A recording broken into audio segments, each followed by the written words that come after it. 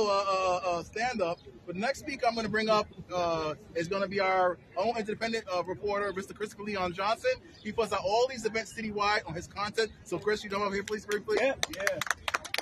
Hey, guys. My name is Christopher Leon Johnson. Thanks for having me on your show, Computer Break, Children's Health Defense. So, I know this is a vaccine, anti-vaccine event, so I'm going to keep this a little short. You know, I want to bring up voting.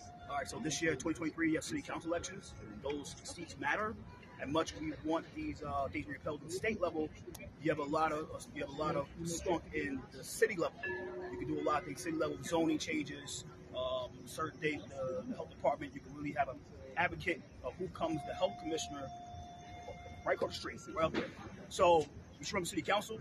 I mean, I know my boy Dion Powell. He has this mission called 2323. Talk to him. I think what is it, 2323.com, right?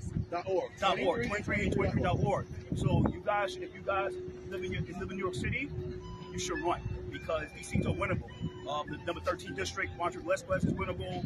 Ari Kagan, we have somebody that's running against him. A lot of these seats are winnable. So yeah, just go out and try to run for office, try to fundraise. You guys have some money, I know you do. And you guys have support, social media, influencing, etc. So you can easily do that. And that's what I say. But thanks for having me on. Thank you, Chris. You see, that's why I like you, my thank you. I want to say one announcement quickly. So CHD does not endorse any candidates. I just want to say that.